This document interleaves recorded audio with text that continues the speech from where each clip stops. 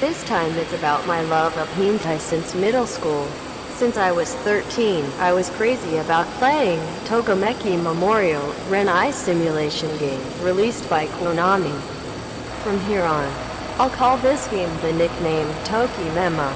In this game, you will be in love with various fictional girls. It's not a harem game made for men. In fact, I think this game is still more severe and cruel than it really is. First of all, Toki Memo has a really troublesome system to increase parameters.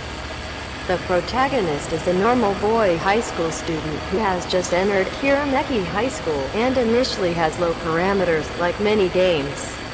Parameters such as national language, mathematics, sports, trivia, appearance, arts are complicatedly divided.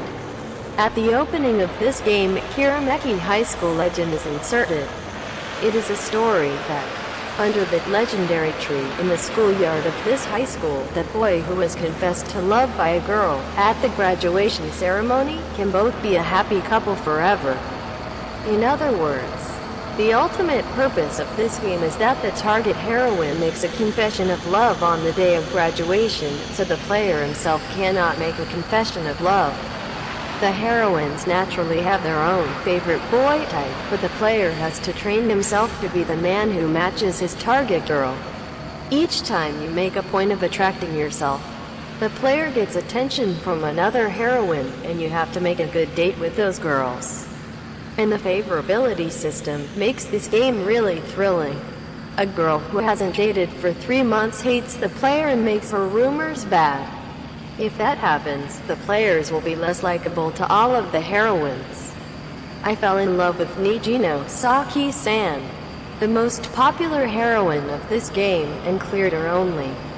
Nijino-san belongs to a baseball club or a soccer club and always supports me. Yes, she is still my wife, by the way. Nijino Saki means over the rainbow in English, and Sachiko Sugawara, the voice actor who plays her role, released an album with the same name as the singer. Also, Niji means Nijikin in Japanese, that is the heroine of fiction, and she was a symbolic presence for me. And in the unforgettable summer of 1997, Konami released the first PlayStation game, Tokameki Memorial Drama Series Volume 1 Nijiro no Saishin, with her as the main heroine. This is a hero who aims for a regular belonging to the soccer club. It is a sub-story game where you spend several weeks while being supported by Nijino-san. This game has a simple system, but the production and the scenario are wonderful, as I learned later. This game was supervised by Hideo Kojima, who is famous for the Metal Gear series. I used to play Toki Memo in front of my classmate's cousin girl who looked at me with envy. She asked me, "Why do you just aim at Nijino-san?" I answered, "I like her." Then she said to me, "I don't have to say that clearly." Since then, she and I have been estranged. By the way, I have never used the word hentai in this story. Sure, Toki Memo is a consumer game and there is no sex element, although there are a few service scenes. However, hentai also had a meaning like a guy who is lazy in fiction at the time, so it can be said that all of this story belongs to hentai.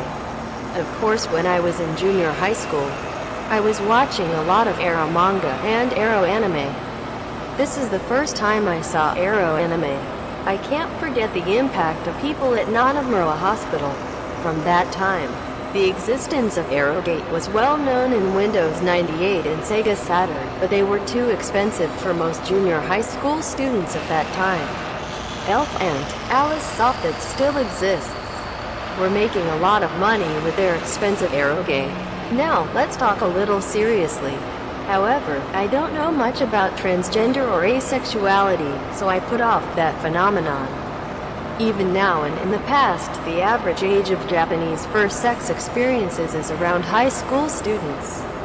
However, in the current internet society, the situation is quite different. Boys and girls are divided into those who like sex and those who like masturbation. Boys and girls who like sex can quickly find the other person by chatting, etc. And contraceptives are now easily available. They often have their first sex experience at a very young age. These kids' sex friends are quite problematic in Japan today. Japanese TV is now all about health maintenance and supplement advertising programs for the elderly. Sex friends between kids are unlikely to be a problem on Japanese conservative TV news. So when it comes to TV, I only watch world news. Contrary to that, boys and girls who like masturbation with images and videos including hentai. As I said before, the old Japanese slang term for masturbation is called sensory. The image for masturbation is sensory no tamino neta. In Japanese it is abbreviated as zuraneta. Japanese kids, including current girls, make hentai zuraneta, or they're happy with having zuraneta, where they show masturbation to each other in chat. Today's Japanese kids are roughly divided into the two types I introduced. Certainly, even my generation experienced sex with kids, and I have petted a few girls. Even for me, hentai was better. Because real girls don't get what they want. In this way, the younger generation of Japanese people are divided into two types, those who experience sex with kids and those who are always virgin. In other words, the fact that there are many boys and girls who experience sex in high school is only the statistics of Japan, and it is actually decreasing. The problem was probably invisible and must have been exacerbated for a long time. Even I like hentai. When I was in high school, I really wanted to have sex with a classmate. But another problem hampered it. Among the female high school students when I was in school, there was a movement called Kogyaru in Japan at that time. Most high school girls wore fancy makeup, loose socks, and super mini skirts enough to see panties, and they carried luxury brand shoes, bags, and accessories to show off.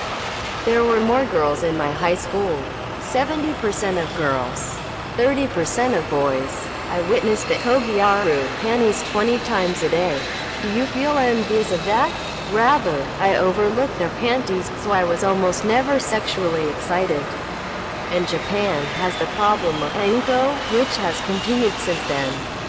This is, so to speak, a sexual intercourse with an elderly man who is likely to have a lot of money, at the will of the girls.